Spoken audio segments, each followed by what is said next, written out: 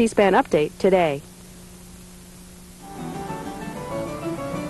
Up next on C-SPAN, we continue with highlights from the annual conference of the group Fairness and Accuracy in Reporting. The next featured speaker is Noam Chomsky, who's professor of linguistics and philosophy at Massachusetts Institute of Technology.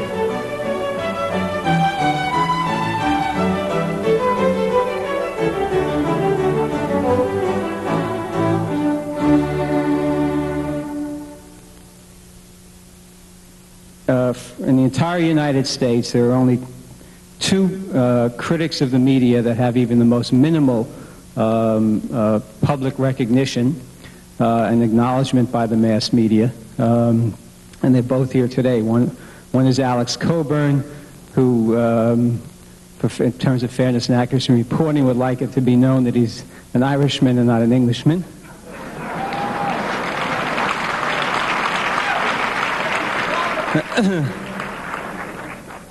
And the other is Noam Chomsky.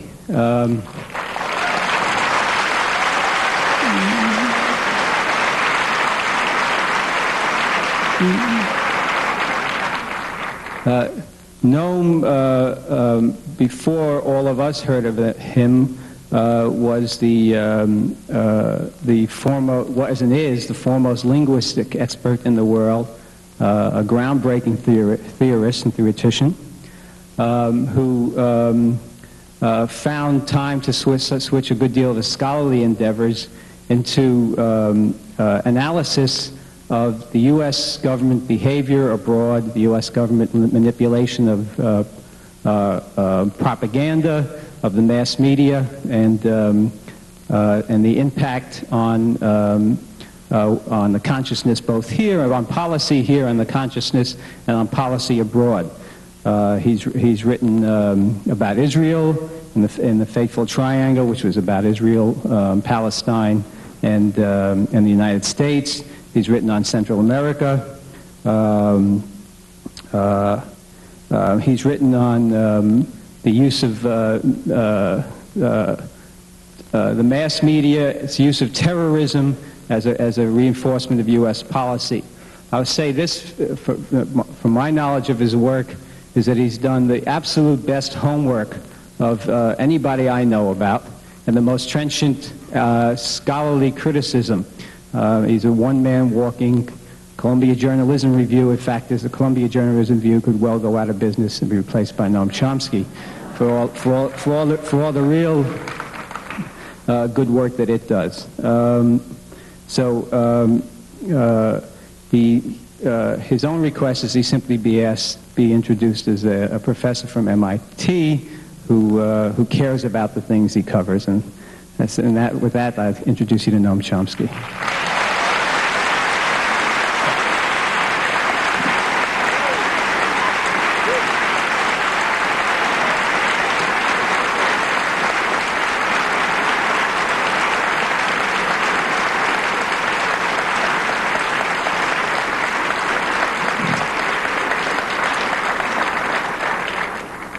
Well, let me begin with a recent article by New York Times columnist Anthony Lewis, in which he defends the media against the charge that they've become too independent and too powerful for the public good.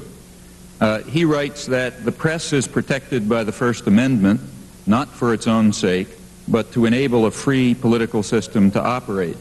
In the end, the concern is not for the reporter or the editor, but for the citizen critic of government. What's at stake when we speak of freedom of press, he says, is the freedom to perform a function on the behalf of the polity.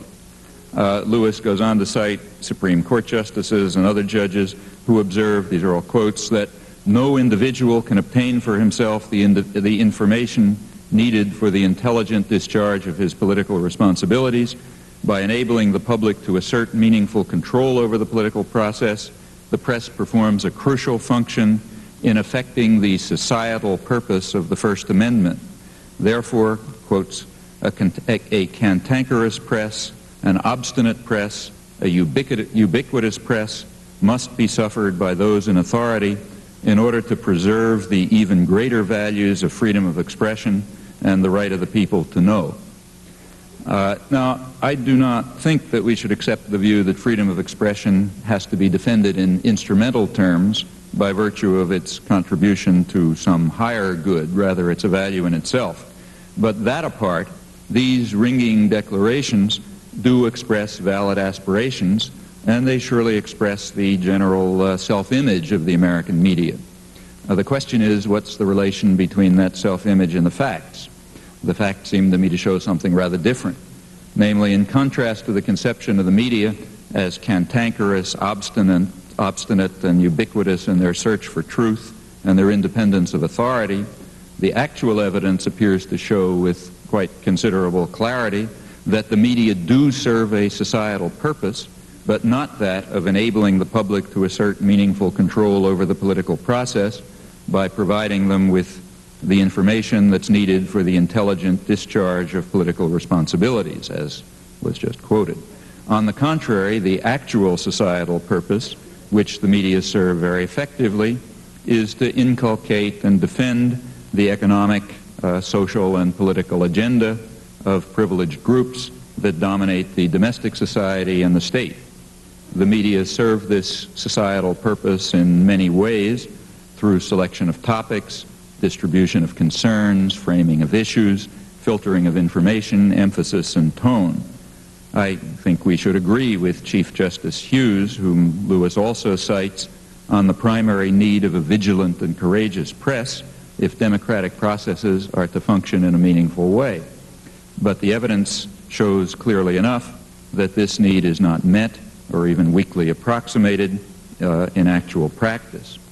Now, the reasons for the overwhelming tendencies which I'm describing, they are overwhelming tendencies. You can find a deviation here and there. But the reasons for the overwhelming tendencies in a fulfillment of this actual societal purpose, these reasons are not particularly obscure on essentially guided free market assumptions that are not at all controversial. Simply think about what the private media are. In essence, the private media are major corporations that have a market, namely other businesses called advertisers, and they sell a product, namely readers and audiences, to these other businesses. From an institutional point of view, that's what the corporate media are. Furthermore, the national media, the ones that are most influential in setting the general political agenda and so on, they typically target and they serve elite opinion, groups which on the one hand provide an optimal profile, as it's called, for advertising purposes and therefore maximize revenue, and on the other hand play a role in decision-making and in the private and the public spheres. The national media would be failing to meet their elite audience's needs if they did not present a tolerably realistic portrayal of the world, but their societal purpose also requires that the media's interpretation of the world reflect the interests and concerns of the sellers, the buyers, and the institutions dominated by these groups, in particular the state, whatever segment of the business classes happens to be in control of the state at a particular moment.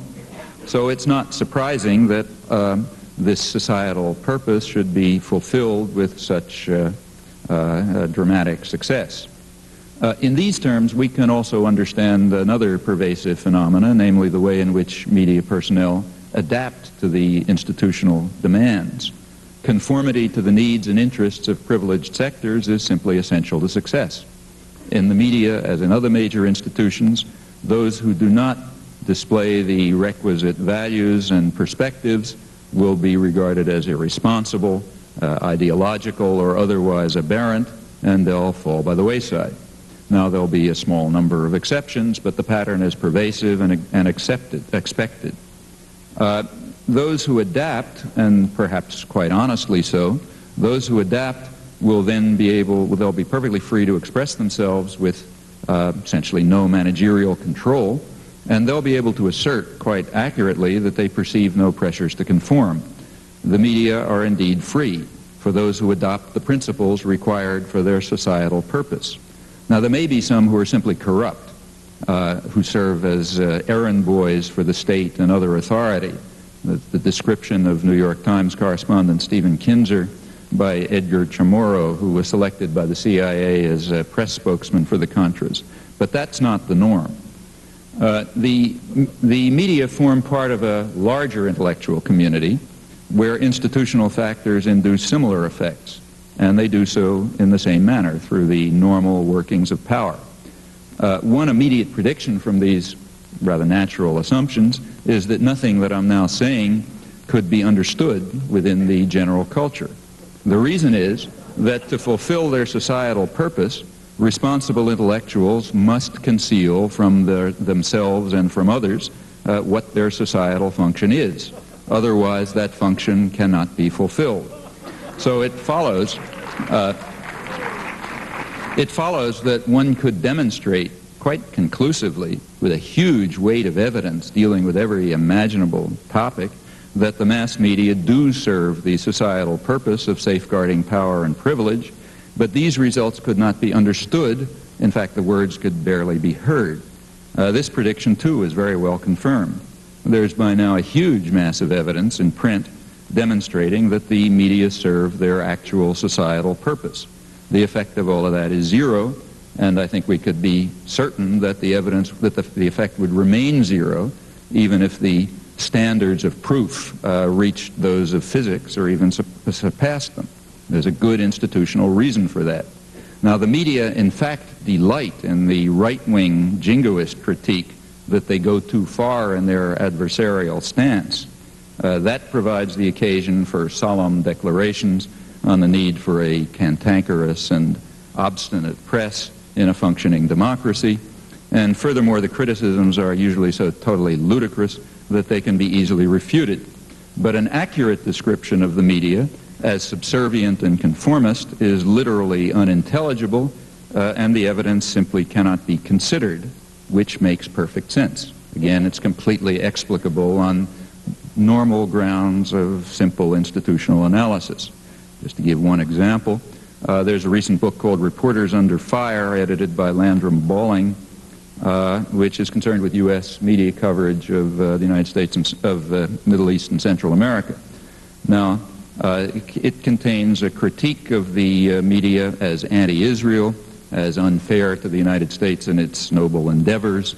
It also contains a refutation of that critique, but barely a word suggesting that a rather different interpretation might be conceivable, and that's very typical and also entirely natural. That's exactly what any reasonable person should expect, looking at the way the society is constructed and it works. Well, let me give one concrete example of how these things work out. I've done a number of analytic studies of the media in Central America. I'll keep to that topic. We could pick any other one, but let's keep to Central America. And these are very revealing. So let me just mention one. I'll come back to another later.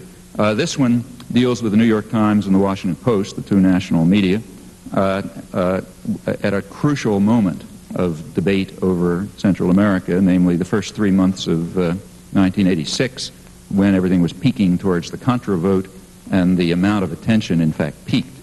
I reviewed all the opinion columns. That means their own columnists, invited op-eds, and so on.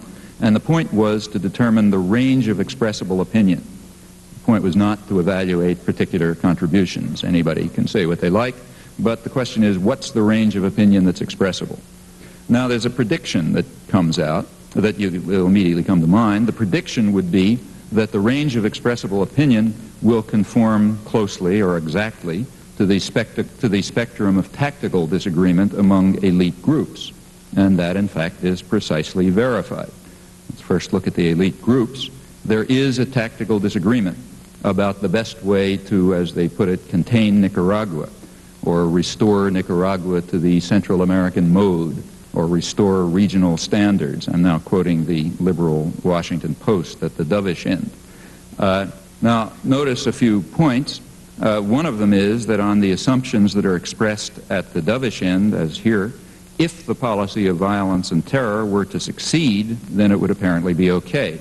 At least there's no indication to the contrary.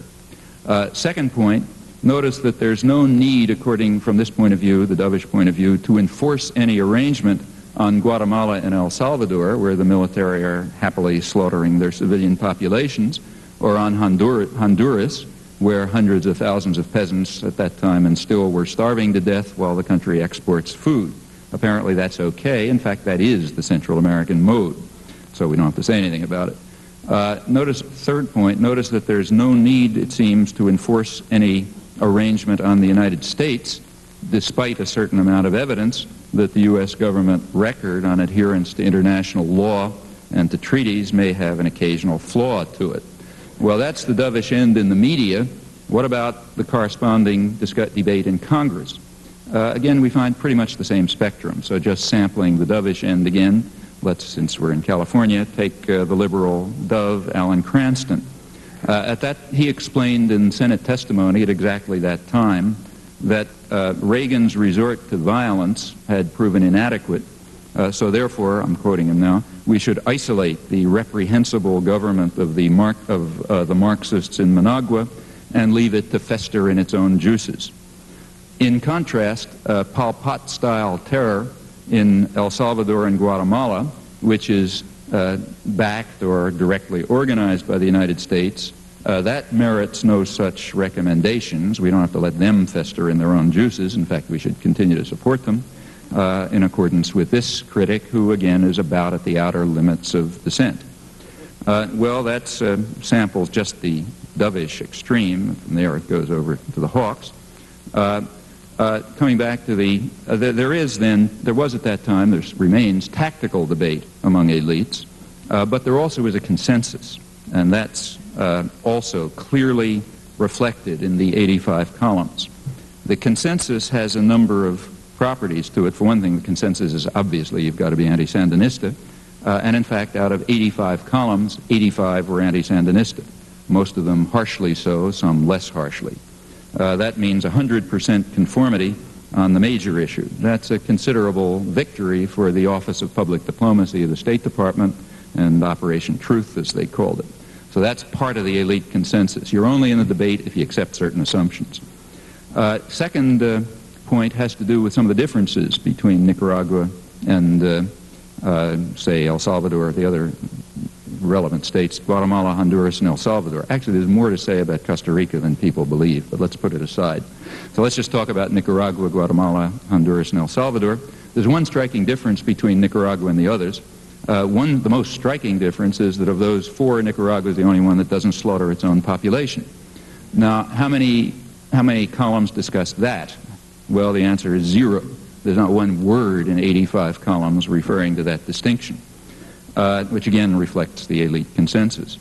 Third, there's another striking difference between Guatemala and the other states, and that is, as is not controversial, between Nicaragua and the other states, it's not controversial that in the early phases of the Sandinista revolution, they did direct resources to social reform with rather dramatic success, in fact, until U.S. violence succeeded in restoring them to the Central American mode, or so it's hoped.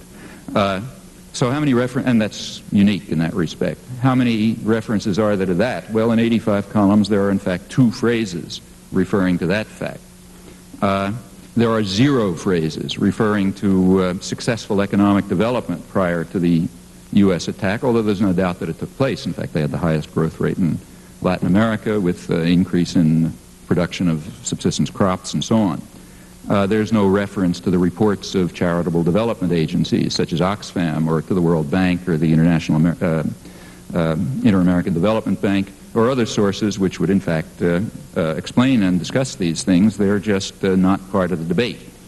Well, all of this reflects a number of things. First of all, it reflects the unimportance of mass slaughter, social reform, economic development, and so on, as compared with what's really important and crucial, namely restoring Nicaragua to the Central American mode, as illustrated, say, in the 2 U.S. terror states or in Honduras. Furthermore, it reflects an elite consensus on enforcing regional arrangements on Nicaragua and Nicaragua alone. Now, you take a look at the 85 columns, there are a few nuances, and when I discussed it in print, there's some comments about that, but that's the general picture very accurately. Well, that study was actually brought to Tom Wicker's attention by some reader, and he expressed his reaction to it on December 31st, 1987, where he reviewed his possible errors over the year. And he has a statement to make about the study, which I doubt that he's ever seen.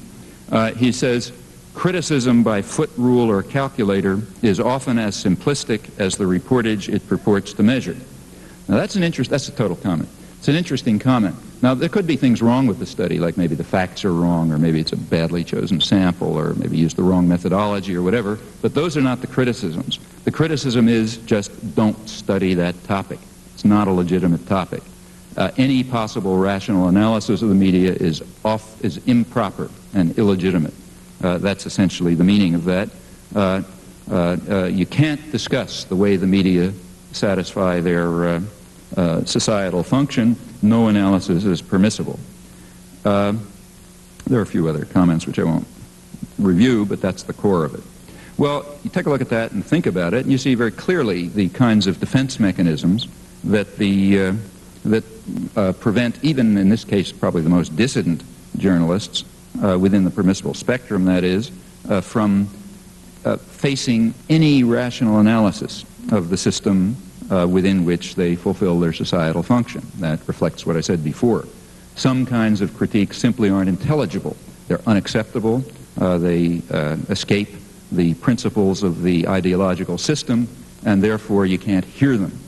I might mention here that if any of those of you who are interested in intellectual history will notice that this degree of blindness and thought control goes far beyond, say, the period of the medieval period.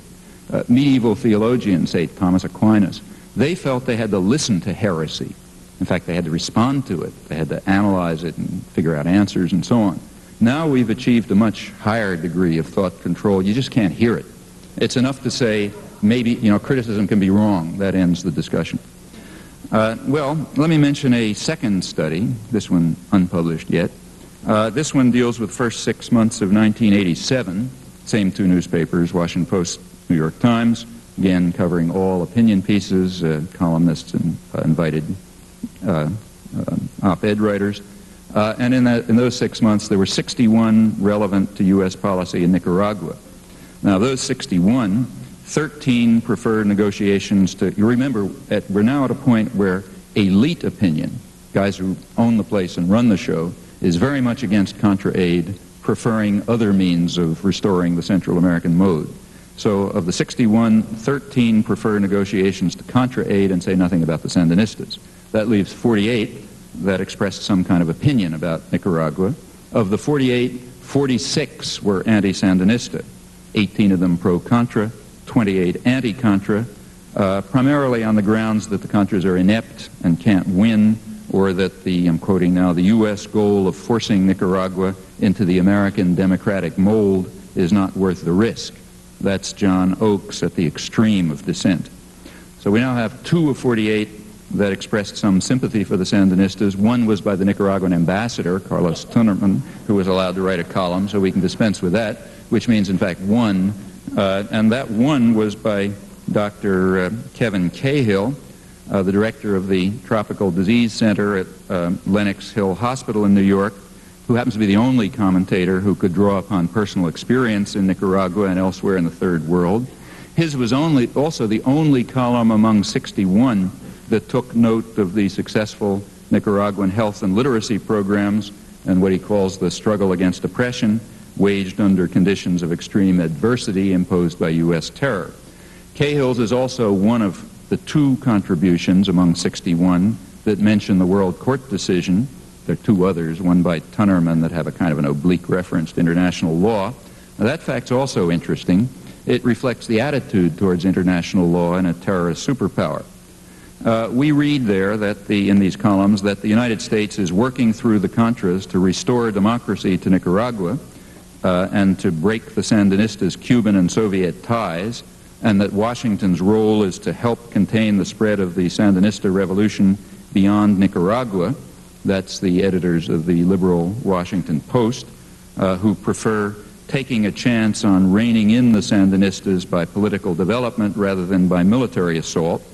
And we're treated to charges of, quoting now again, genocide of the Mosquito Indians. That's William Buckley, who concedes that the Sandinistas have not yet reached the level of Pol Pot, but they're plainly heading that way.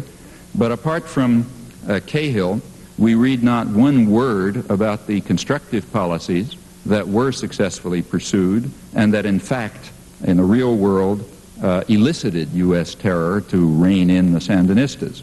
The truism that U.S. policies compelled the reliance on the Soviet Union and were explicitly designed with that goal, that's far beyond the realm of discussion, just as even the harshest critics cannot question that the United States is working to establish or even to restore democracy, which must be a reference to the Somoza period if words have any meaning at all.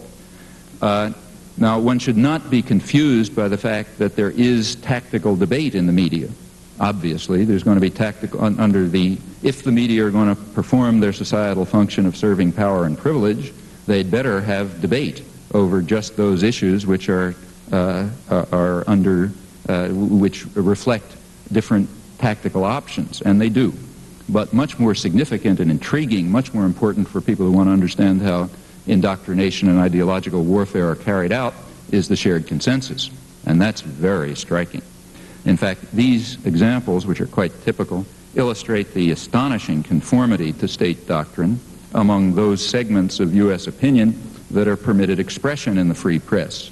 Again, tactical debate within the framework of approved doctrine is permitted, even encouraged, but nothing more, and the exceptions are very, very marginal. Well, these same conclusions you'll find anywhere you turn. Pick your topic and you'll find them. So let's consider what's lively now, the fate of the Central American Accords, the ones that were signed, the so-called Arias Plan, though that's misleading, the accords that were signed in Guatemala City in August. Now, the U.S. responded to those accords. Namely, it responded by sharply increasing the attack against Nicaragua. At that time, U.S. CIA supply flights to the Contras had already reached the phenomenal level of about one a day. They were doubled in October and apparently virtually tripled in November, so they reached the level of 2 to 3 a day. The goal was to escalate the conflict and to prevent Nicaragua from relaxing its guard so that loyal journalists could deplore Sandinista totalitarianism. The accords identified one indispensable element for peace in the region, namely that aid to insurgent and irregular forces cease. So we may ask the question, how much discussion was there of this massive attack on the accords and the peace treaty? I found, I did a review of the press on this, appears in the first issue of Zeta magazine a couple weeks ago, and I found, in fact, a handful of phrases throughout the whole press during the first 3-month phase of the accords, and little enough afterwards, although there was incidentally some remarkable falsification in an effort to cover up the facts. For example, the New York Times, when Daniel Ortega came to the OAS meeting in Washington in November, mid-November, he made reference to supply flights, and Contra leader Adolfo Calero was then asked by the press what he thought about that reference to 140 supply flights, and he boasted that the actual number was far higher than that. Had the Times respond to that? Up to this point, as far as I can see, it never mentioned the fact that that the CIA had escalated supply flights, and barely mentioned that they existed. The Times reacted by replacing the phrase supply flights by surveillance flights in both statements. Notice that surveillance flights are still a violation of international law and the accords, but a less severe violation, and therefore apparently more tolerable in the newspaper of record. Now, the two major reasons why these crucial facts have to be marginalized, or in fact virtually totally suppressed. First, they would demonstrate that the United States has played by far the major role in disrupting the accords. Nobody else even comes close. Secondly, they would reveal the completely unacceptable fact that the Contras do not bear even a remote resemblance to guerrillas. Now, if you look at the military analyses in the press, you'll see this is conceded all the time. So Bernard Traynor, for example, who's a military correspondent of the Times a couple of days ago, points out what everybody knows, that if supply flights to the Contras don't go on at this level, they probably will not be able to survive. In contrast, indigenous guerrillas, authentic guerrillas, say in El Salvador, the guerrillas in El Salvador, actually resist a far more formidable military force than the Nicaraguan army without several supply flights a day, or in fact without any known aid from abroad. Now, it's a crucial element of U.S. propaganda repeated almost daily by the more dutiful journalists. James Lemoyne of the Times is notable in this regard. It's a crucial element of the propaganda system that there's what they call a symmetry between El Salvador and Nicaragua, where each one is facing a guerrilla insurrection with popular support. So therefore, the facts must naturally be suppressed, as they are, very effectively. The careful reader, really fanatic reader, reads the whole press, could learn that CIA flights had increased so substantially since the accords were signed that the Contras are, I'm quoting, burying the equipment in their areas of operation, enabling them to fight even if the U.S. military airdrops cease. That's preparation in case Congress doesn't go along in a few days. This report, November 24th, in Newsday, was considered important enough to make the Washington Post on a back page, but the facts are not sufficiently important to suggest that the U.S. may be playing a role in undermining the accords, or to raise questions about the relation between these determined efforts to sabotage the accords and the much maligned Nicaraguan emergency regulations while the country is under attack by a terrorist superpower. Only the most careful reader will be aware that the International Commission of Verification supported the Nicaraguan position that the state of emergency need not be ended until the aggression ceases, and even the careful reader would be very likely, probably not know, that the National Assembly in Nicaragua in November passed a law that decreed a complete amnesty and revoked the state of emergency. Both laws, I'm quoting from the legislation, to go into effect on the date that the International Verification and Follow-up Commission, created in the Guatemala City Accords, conducts the appropriate on-site verification, certifying compliance with the commitments of the accord to terminate the attack against Nicaragua. If you bother to look back at the accords, you will notice that these laws passed by the Nicaraguan Assembly are exactly in the terms of the accords, which means that in November, Nicaragua had complied with the accords despite the escalating U.S. war, the vast increase in CIA supply flights. In this respect, it was radically different than Guatemala, Honduras, and El Salvador. That fact is unacceptable, and therefore it just isn't a fact. As far as I know, that was never even reported. Now, the media do make occasional oblique reference to the failure of the United States to lend adequate support to the accords, but look carefully at how they do it. They don't mention the blatant violations in progress, namely the rapid escalation of the already phenomenal level of CIA supply flights to keep the proxy army in the field. Rather, what they typically refer to as the plans of the Reagan administration to request Contra aid. Now, that's an intelligent form of deceit. It makes it appear that the press is balanced. It's criticizing the U.S. government. But it conceals the ongoing actions that are far and away the most serious disruption of the accords, and it refers simply to plans. Well, plans can later be justified by the alleged failures of the reprehensible Sandinistas to comply, of course, as a result of the escalating U.S. attack, which is designed for this purpose. The actual facts are entirely unacceptable to the U.S. government and were therefore ignored or concealed in the free press. Coming up to more recent times, the New York Times on January 10th published its own comprehensive review of the accords in the magazine section. That was January 10th. There were two articles, one by James Lemoyne on the conflict between Arias and his adversary Daniel Ortega. The other was by Stephen Kinzer asking whether Ortega can be trusted. That's the whole issue. Nowhere is there one word in those two articles referring to the actions of the U.S. government to ensure that the accords cannot be fulfilled. Although these actions were by far the most serious violation of the accords, putting in the shade even the very significant violations in the U.S. terror states. Questions about the two U.S. terror states and the client state of Honduras arose only marginally in conformity with State Department priorities. The Times, for example, would not deign to report that Archbishop Rivera y Damas in early January, Salvadoran Archbishop, once again denounced the practice of torture used against many Salvadorans by the death squads, quoting, adding that bishops in several provinces were reporting increased death squad killings and calling for an end to death squad killings and torture. nor did it report that, according to Western diplomats cited by Reuters on the day of this review, the Contras are hiding in the jungles of Honduras to avoid exposing the government's support for U.S.-funded Contras. However, that kind of suppression is insignificant as compared with the suppression of the violent escalation of the U.S. attack, which is far and away the most serious step that was taken to undermine the possibility that the Accords could proceed. Now, coming back to these two articles, we now have New York Times Magazine survey of the status of the Accords, 2 articles on Nicaragua.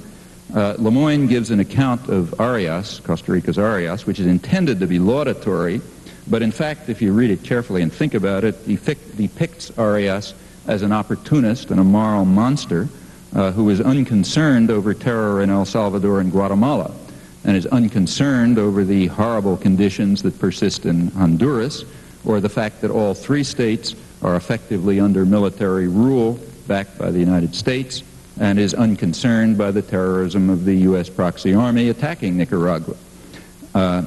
That's one article. We turn to the other one, the companion article by Stephen Kinzer. That denounces Ortega for numerous sins, for example, for running fraudulent elections. That's a staple of U.S. government, hence the free press, always untroubled by fact. Now, as usual, Kinzer cites opposition figures, but also, since he's balanced, he cites one person who he identifies as an old friend of Ortega, and he's permitted to say that Ortega has regressed and no longer reads writers and philosophers, as distinct from Ronald Reagan and Margaret Thatcher, who was, okay. Well, these 2 pieces, which I've adequately surveyed, they represent the entire coverage of the Accords in the magazine section, which is another notable contribution to the state propaganda system. Notice that conforms precisely to the government agenda. Probably you ask them, they're both against Contra aid, but that's not the point. The point is they're enforcing the elite consensus, the agenda of those who have power. On the same day, Lemoyne had a front-page article reporting, quoting him all the way through, that the prospects for peace in Central America appear bleak, the fault of the Sandinistas, overwhelmingly. Now, for balance, he criticizes the Reagan administration for planning renewed aid for the U.S. guerrillas in Nicaragua. That continues with the standard pretense that the proxy army are guerrillas, and typically suppresses the far more important fact that the administration has acted, not just planned, to disrupt the Accords.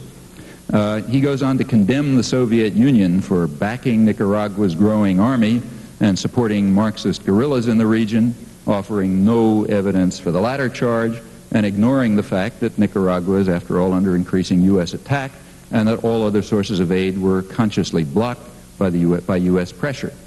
Continuing, he says both Nicaragua and El Salvador have what he calls civil conflicts. Both of the Times twins constantly refer to this. But El Salvador, he says, is in a stronger position than Nicaragua because it held direct talks with the guerrillas and, I'm quoting, permitted the leaders of the rebel civilian wing to return from exile to hold several public meetings in El Salvador. While he goes on to say the rebels in El Salvador have enjoyed nearly open access to the press. That's a statement so phenomenal I won't even comment on it. Neither here nor anywhere has Lemoyne or his colleagues, to my knowledge, ever reported that opposition groups in Nicaragua that openly support the U.S. attack against Nicaragua and openly identify themselves with the Contras function perfectly freely, not requiring an international escort to protect them from assassination on a brief visit and needing no bulletproof vests.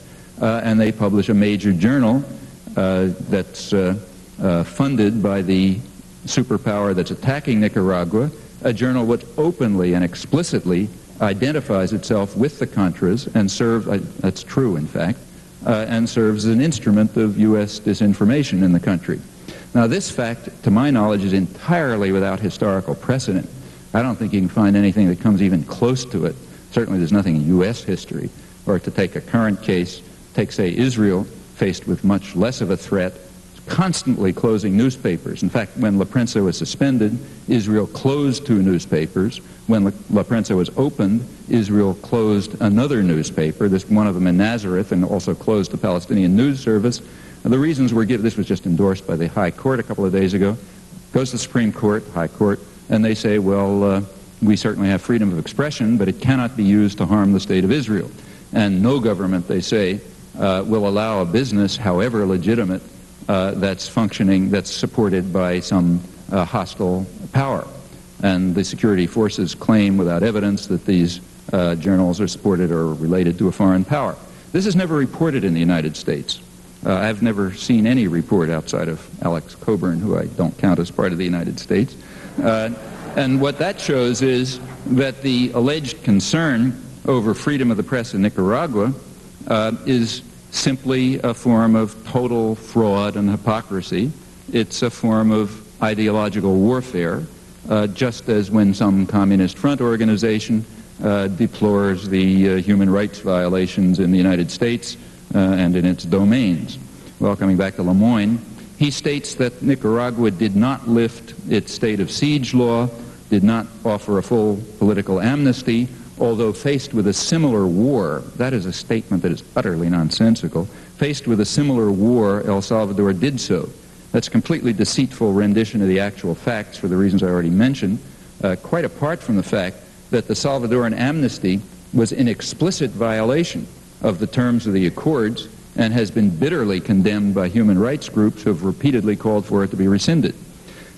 Continue with Lemoyne. Particularly damaging for Nicaragua, he goes on, are the Miranda revelations, which he misrepresents, claiming falsely, I'm quoting him, that the Sandinistas defend the government's right to form a large army and to assist rebel groups in El Salvador. A total lie. Most interestingly, Lemoyne goes on to quote Elliot Abrams, who insists that Nicaragua must be held the most responsible for the treaty's lack of success. You'll notice that that's an order that's loyally followed by Lemoyne and his Times colleagues, and in fact the free press generally. Well, a closer look at these triumphs of voluntary totalitarianism is actually instructive. Notice that there's a unanimous agreement near unanimous agreement among articulate elites in the United States that Nicaragua must not obtain the means to defend its territory from the CIA supply flights that are required to keep the U.S. proxy army in the field. I might add that the question of illegal U.S. surveillance flights, which are required to coordinate Contra-attacks, enabling them to evade the Nicaraguan army and attack what are called soft targets in accordance with State Department orders, that's far beyond the possibility of discussion in the free press. Now, all of this is extremely clear, and it's a very revealing fact. It teaches us a lot about our political culture. It's well understood that to defend its territory from constant U.S. attack, Nicaragua must obtain jet interceptors. There's no other way. And therefore, no one familiar with U.S. political culture would be surprised at all to discover that the most severe charge against the Sandinistas, the ultimate proof that they must be destroyed, is the allegation that they're attempting to obtain such aircraft. Any indication that Nicaragua might be attempting to obtain vintage 1950s jet planes from the Soviet Union, the United States having blocked all other sources of supply, that elicits almost hysterical outrage. In fact, what's happening is that Nicaragua is threatening to defend its own territory against U.S. attack. And it's an unchallengeable principle of U.S. doctrine that the United States must be free to attack any country that it likes, and it's intolerable, an unspeakable scandal, if not outright aggression, for any country, however weak, to defend itself, to try to defend itself from U.S. attack. Notice that that's precisely the meaning of the constant hysteria about Soviet MiGs. There's no other meaning to that. And it tells us a great deal about the elite policy consensus, and in fact about the reigning culture more generally. Well, all of these things came to the fore during the Miranda affair. As you recall, I think it was already discussed, so I won't go on with it. There was in fact only one revelation by Miranda that merited even 5 words in the press, and that was that the U.S. government had been lying about the level of Soviet and Cuban advisors. which was far lower, as he revealed, than had been claimed by the United States and was roughly in accord with Nicaraguan reports. But all of that is such a familiar pattern that little attention was warranted, and in fact it was barely reported, though presumably not for that reason. In fact, there was a huge press barrage aiming to show that Managua is threatening, I'm quoting, to overwhelm and terrorize its neighbors. That's the Washington Post. Incidentally, that same Post editorial observed that Nicaragua will be a prime place to test the sanguine forecast that Gorbachev is now turning down the heat in the Third World. Notice that that places the onus for the U.S. attack against Nicaragua on the Russians. It's a pretty neat trick, a very common and impressive achievement of free press agitprop. Well, the factual basis for these impassioned charges, which were echoed widely through the media, was, as you know, that Miranda stated that Nicaragua's attempt, and the Ortega brothers repeated, that Nicaragua was planning to reduce its military forces and to provide light armaments for the population for defense against a possible U.S. invasion, thereby creating a nation in arms on the model of Israel, for example, though at a far lower level. As well, Defense Minister Ortega stated in remarks that were transmuted in a most miraculous way as they passed through the filter of the free press, he stated, "It is not our intention to be an offensive army capable of attacking another country. We simply want to have all modern weapons needed to defend our country." Now, to convert those statements into a threat to overwhelm and terrorize Central America, that's an achievement, even for the free press, which went on to exult that with Soviet help, I'm quoting Lemoyne again, with Soviet help they plan to build a reserve army of more than 500,000 men, the purpose being to ensure that the party will continue to control much of Nicaragua. Notice that the purpose is not to defend Nicaragua from eventual U.S. invasion. In fact, we know that, Lemoyne explains, defense against possible U.S. aggression cannot be the motive for arming the population, because he simply asserts as definite fact, quote, the United States will not invade Nicaragua, and that settles that issue. It's therefore only a cover for totalitarianism when Nicaragua's population is mobilized while the U.S. escalates the attack against Nicaragua and carries out regular, constant, large-scale military maneuvers on its border. And there's certainly no reason for Nicaragua to pay any attention when high American officials comment that they expect that, I'm quoting, the end result of the RIS peace plan will be to increase the likelihood of a U.S. invasion of Nicaragua. It's also quoted by Lemoyne, whose capacity for self-refutation appears to be unlimited. Well, still another stunning revelation of the Miranda affair was that Nicaragua was planning to obtain jet planes to defend its territory from the escalating U.S. attack, an intolerable outrage, as I've already mentioned. Incidentally, Nicaragua has made it clear repeatedly that they would be delighted to obtain French Mirage jets, for example, but that fact can't be reported. The reason is it would give the game away, and it would also undermine the ominous references to the Soviet-supplied Sandinistas, which are necessary to keep the domestic population in line. So Stephen Kinzer, for example, has to be able to report, quoting him, that Miranda's dramatic revelations included documents outlining Soviet plans to continue expanding the Sandinista army through 1995, that is, Nicaraguan plans to defend themselves with supplies from the only source that the United States will permit. Well, it's a rather striking fact that in the midst of all of this carefully orchestrated furor over these outrageous Sandinista plans to try to defend themselves from U.S. attack, right in the middle of that, on December 15th, the United States began shipping F-5 jet planes to Honduras. That fact was literally not reported by the New York Times, apart from subsequent reference in quotes from Ortega and Arias that was buried in articles on other matters. Well, in still another rather intriguing propaganda coup, James Lemoyne, among others, announced that in response to Miranda's charges, Defense Minister Ortega, I'm quoting him, seemed indirectly to confirm the existence of Sandinista assistance to the Salvadoran rebels. You take a look at what Ortega actually said, and what he said is, we are not arming the Salvadoran rebels. He said the Salvadoran guerrillas have some resources and ways to get weapons. They are armed through their own efforts, not depending on outside sources. They are self-sufficient. That became, in the free press, an admission that the Sandinistas are assisting the Salvadoran rebels. I leave it to some logician to figure out how that one works. This allegation of Nicaraguan support for the Salvadoran rebels, that's pretty important for Lemoyne, because one of his major doctrines is that Nicaragua, El Salvador, and Guatemala are quite alike in that they all face what he calls externally backed guerrilla war.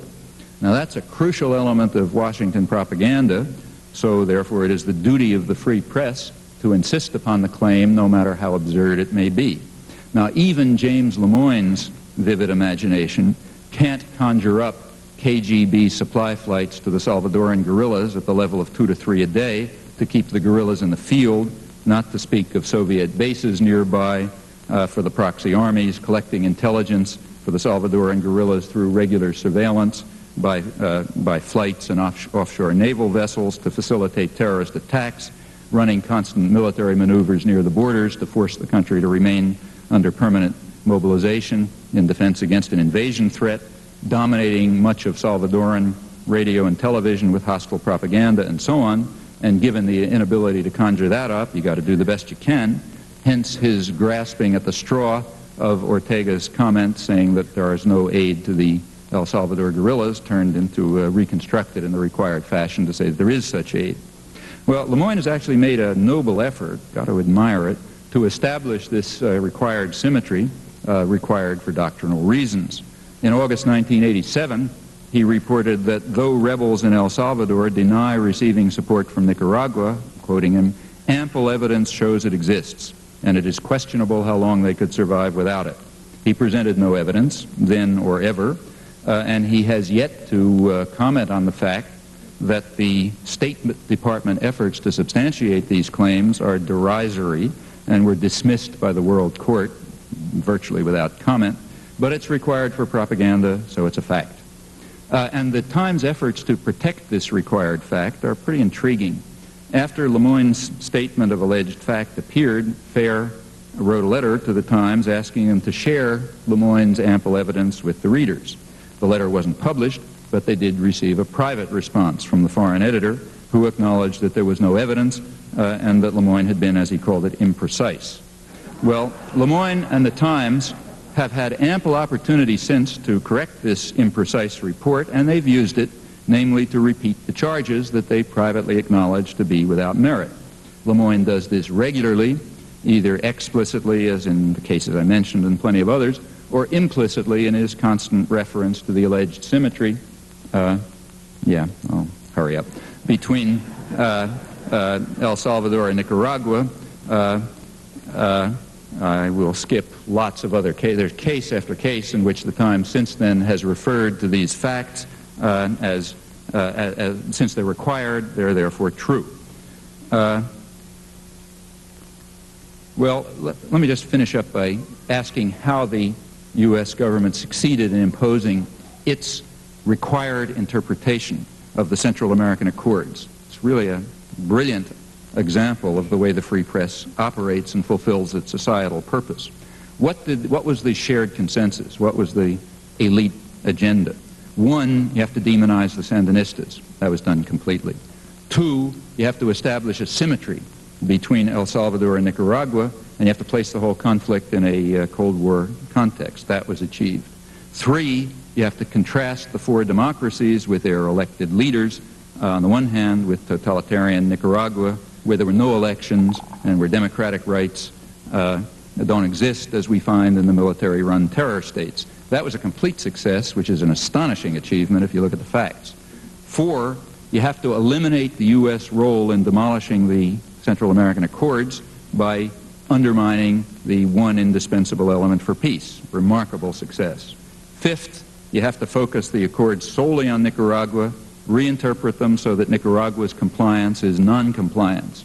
Now that was actually achieved only in mid-January, when Ortega agreed to go far beyond the Accords, abandoning the simultaneity condition that was at the core of the agreement, and agreeing that Nicaragua alone would enact the provisions. There were headlines all over the U.S. press saying that Nicaragua now agrees to comply with the Accords, though of course you can't trust them, meaning here the Accords as they were fashioned in Washington and reiterated by the free press which have no relation whatsoever to the text of the Accords, which has long been forgotten.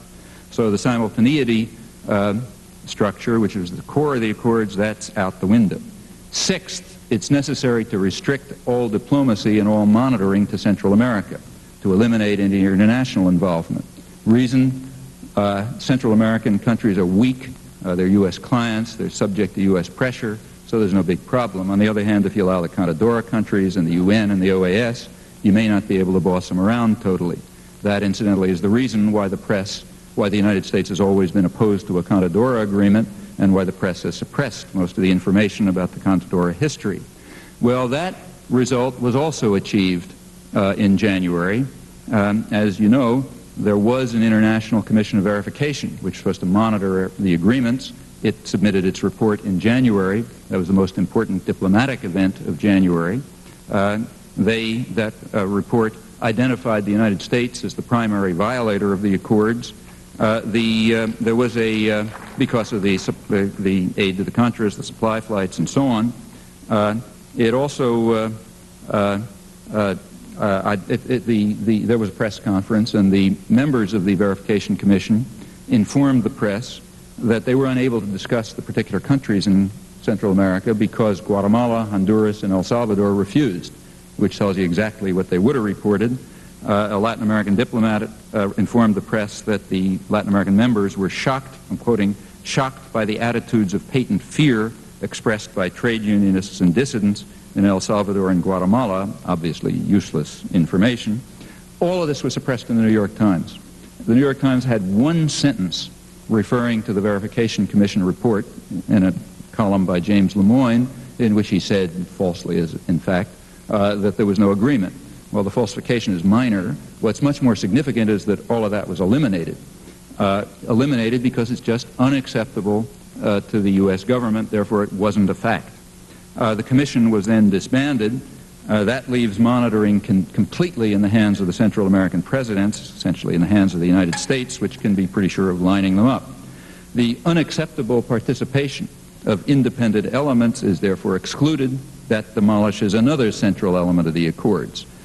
Recall that this is a triumph of the free press, which is performing its societal functions. Well, my intention originally was to go on with the New York Times for another couple of weeks, but I'll skip that. It's about the same story as we continue, and the rest of the press is not all that different. Let me just finally say that these impressive achievements of the free press are by no means unprecedented. The press has helped in the past to undermine and destroy peace agreements and accords by shaping them into an instrument of U.S. policy. What we're discussing here is systematic institutional behavior. It's on a par with the commitment of corporations to maximizing profit and market share. That's why the pattern is so pervasive. That's why it's going to remain so, in essence, until the society itself undergoes a significant degree of democratization. Thanks.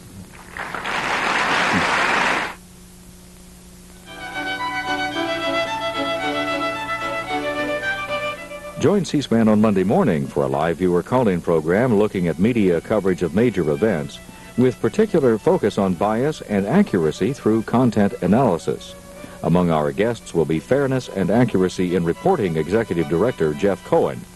We'll also talk with L. Brent Bozell III, publisher of Media Watch. That's Monday morning on C-SPAN, beginning at 8 a.m. Eastern Time, 5 Pacific.